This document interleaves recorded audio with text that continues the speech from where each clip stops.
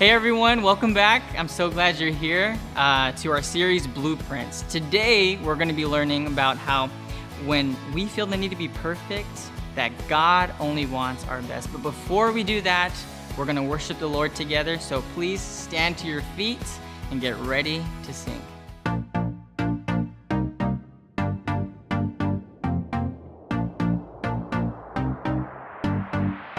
You know when I'm lonely, you know when I'm sad, I know, and then you are with me, yeah, you are with me. You know when I'm worried, you know when I'm mad, I know, and then I can trust you, yeah, I can trust you. You don't want perfection, you just want my best. And when my mind is racing, you will give me rest. God is greater, greater than my feelings. He knows everything, He knows everything. God is greater, greater than my feelings. He knows everything, He knows everything.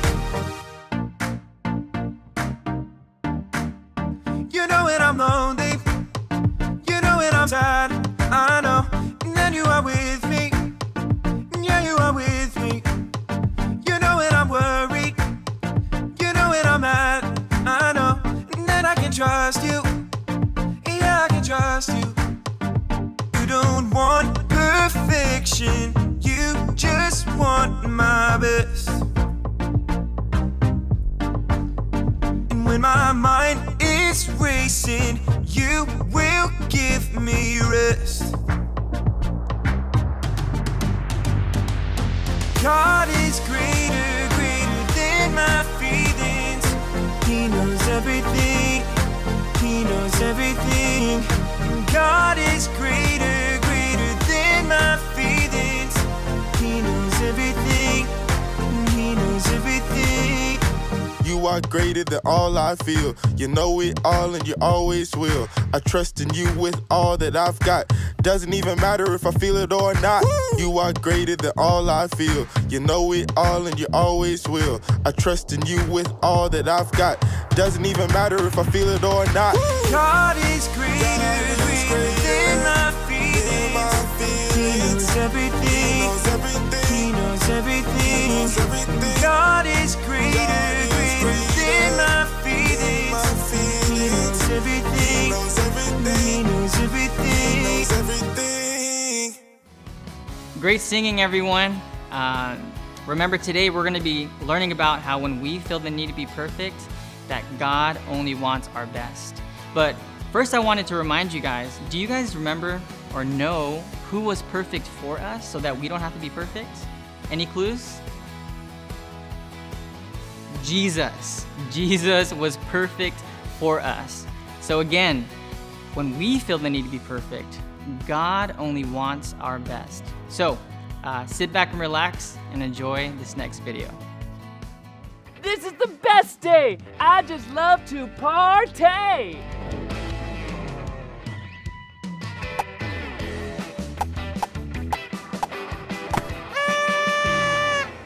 No, no, no, not like that. Maybe like this? I don't know. Susanna, what's up? What on earth are you working on? I mean, what could be so important that it makes you want to miss out on this mega fantastical super fun time P-A-R-T-Y? Skip, this is more important than cupcakes and confetti right now. This dollhouse has to be the best dollhouse anyone has ever seen. Looks good to me. Good? Good? Skip, it can't just be good. It has to be perfect. No, no, no, not again. Okay, well, I can tell that you need some more time to finish up whatever it is you're working on, but hurry up.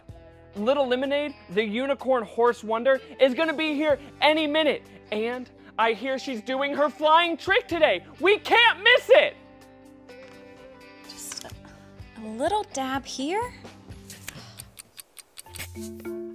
I thought you were almost done. Look what Bongo the Clown gave me. Which color blue do you think it needs? Suze, how many pairs of glasses does it take to see? There's no time for that. Which color is just right? I mean, perfect. How about blue? For a real Skip, which blue? There is Ocean Mist, Sky Blue 1, Sky Blue 2, not to be confused with Cloudy Sky Blue. Which color is going to be just perfect? Okay, I can see that you need more time. Hurry up or you'll miss the best part of the party. There will be no present for the party if I can't get this finished. I thought it was finished. It looked great already, Suze. The party is almost over.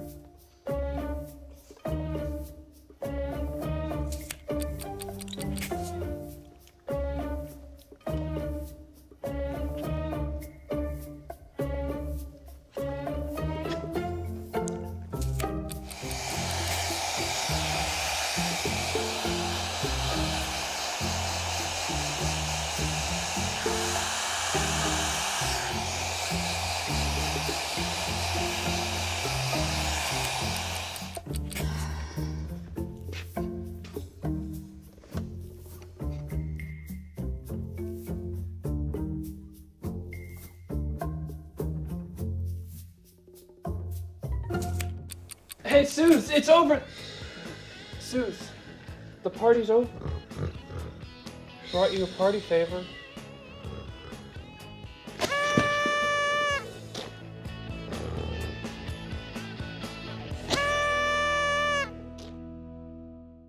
Wow, did you guys see Susanna? She really wanted everything to be perfect. Have you guys ever felt that way? I know I have. And because she wanted everything to be perfect, she missed out on all the fun. But she needs to remember, just like I want all of you to remember, that when we feel the need to be perfect, God just wants our best. Can you guys say that with me? When we feel the need to be perfect, God only wants our best. Awesome, good job. It looks like I really missed out on an awesome party because I was being so critical of my work on the dollhouse. I just wanted it to be perfect. But when my feelings started to get out of control like that, I should have stopped to figure out what I was feeling and looked at what was really going on. That's why step 2, look, is so important. If I would have stepped back and looked at the dollhouse, I might have seen how it really looked great like Skip said. And I would have seen the awesome party I was missing out on. But I really struggle with being really critical of everything I'm working on. That is because I sometimes feel the need to be perfect. Who here likes to mess up? Anybody? That's why doing step 3, which is listening to the truth of God's word, is so important with dealing with how we feel. If we're not careful, lies can creep in and make us feel things that just aren't true. We've got to listen to God's blueprint for life, the Bible. God gave us the Bible as the blueprint for how we should deal with what we feel. Here, check this out. Hey everybody, listen up! Here's what God has to say. Aw, yeah. What you got for us today? Have you ever wanted something to be so perfect that it drove you crazy? Was it the pictures on your science fair project needing to be just right? Oh, whoa, whoa. Maybe it was finishing that last level, aka boss level, with a perfect score. And then, if you don't get it right, you have to restart and restart and restart and restart. We get the point. Sometimes trying to be perfect can cause a total freak-out moment. But we can remember that Jesus wants us to do our best. Yeah, I mean, He wants our very best, but not to the point where we have unrealistic expectations that makes us lose our cool. Ah, dude, it's kind of like that whole Martha and Mary situation. Am I right? I don't think I know what you're talking about. Oh man, okay, check it out. There are these two sisters, Martha and Mary. And one day, as they're just hanging out, doing sister stuff, Jesus popped into town and wanted to come to their house. And that was like really cool, because it's Jesus, and he's a pretty big deal. Can you imagine having Jesus come over to your house? I I mean, not if that meant he would see all the dirty clothes on my bedroom floor. I'd have to get to work, and fast. I would want every single thing to be perfect. You totally get how Martha felt. Knowing that Jesus was coming to visit put Martha into work mode. I mean, as soon as he got there, she started running around all over the place, cleaning and cooking and cleaning some more. Now, don't get me wrong, it's good for things to be clean, and everyone definitely needs to eat. But Martha felt like she was the only one who cared, and that she was the only one doing all the work. Soon, these feelings caused a major problem. Oh no. Oh yeah. Martha, again, totally in food prep overdrive, was busy. You know, trying to make things perfect. But her sister Mary, not so much. Wait, where's Mary? Where's Mary in all this, you might ask? I think that's what I just said. Mary was just hanging out, listening to Jesus talk. And you know, when Jesus is talking, it's usually a good idea to listen. So that's exactly what Mary did. But that made Martha super mad. Martha was mad at Mary for listening to Jesus? Yeah, totally. I mean, here she was working hard to make sure everything was perfect for Jesus while Mary was just sitting there. Wait, why did that make Martha so mad? I thought it was important. Well, it was, but Martha was focused on the wrong thing. While she was busy with all that had to be done, she missed out on the good stuff. Oh, as in Jesus being right in front of her. Right! Well, Martha didn't see it that way, and she had had enough. She marched straight over to Jesus, and it went a little something like this. Jesus! Mary's just sitting over there, and I'm left to do all this work. Don't you care? Tell her to help me. Sounds like Martha was being critical of Mary. Exactly. Jesus let her know that Mary was actually the one doing the right thing. Martha was so stressed about making everything perfect for Jesus that she wasn't even able to enjoy his company. Okay, I get it. It's not that cleaning and cooking was a bad thing. Martha just missed out on what was better. Righty-o, muchacho. So, the next time you're stressed about things being perfect, don't forget, Jesus only wants your best. So could you guys tell who felt the need to be perfect? Anybody? Yep, it was Martha. Mary chose to sit at Jesus' feet while Martha was busy about many things and she wanted everything to be perfect. And who wouldn't? Jesus was coming to town. But she needed to learn, just like we need to learn, that when we feel the need to be perfect, God just wants our best. The next time we're feeling the need to be perfect and we're tempted to be critical and think that what we've done isn't good enough, we can stop, look, and listen to the truth of God's Word that tells us Jesus only wants us to give it our best. And that's what we need to know today. Everybody say this with me. When I feel I need to be perfect, Jesus only wants my best. That's it. You can deal with how you feel when you stop, look, and listen. Now we're gonna play a game called Spot It. 2 cards will appear on the screen, and your job is to spot the object that appears on both cards as quickly as possible. You will have 10 seconds before the cards disappear, so try to spot it fast. On your mark, get set, go!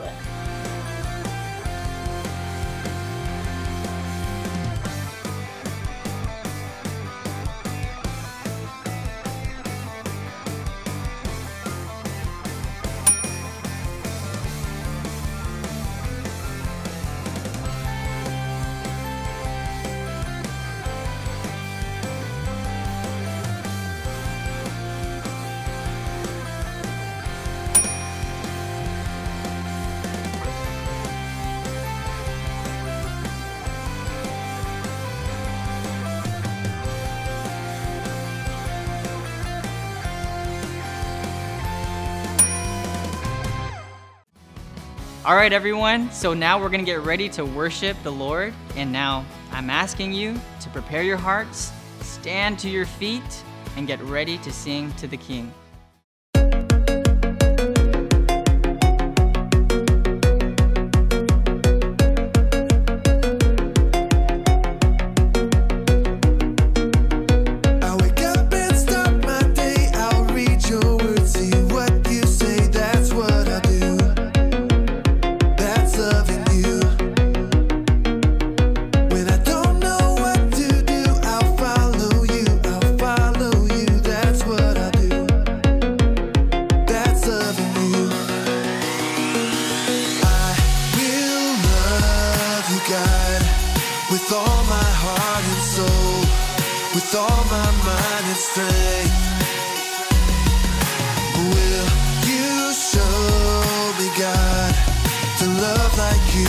me, so all the world will see. When things don't go my way, I'll talk to you, hear what you say, that's what I do. That's loving you. When my world is upside down, I'll trust that you'll turn it around, that's what I do. That's loving you. I will love you, God, with all my heart and soul, with all my mind and strength.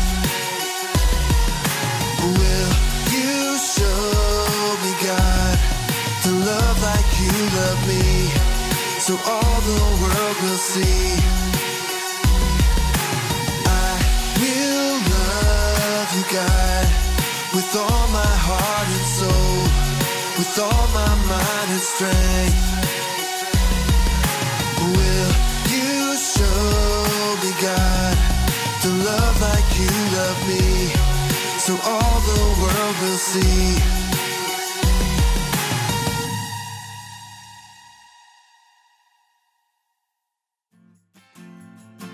All right, everyone, I really hope you enjoyed today. I know I did.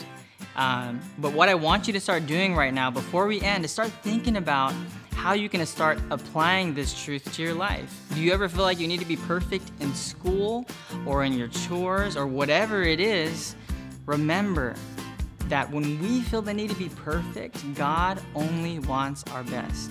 I love you guys so much and I miss you. We'll see you next time.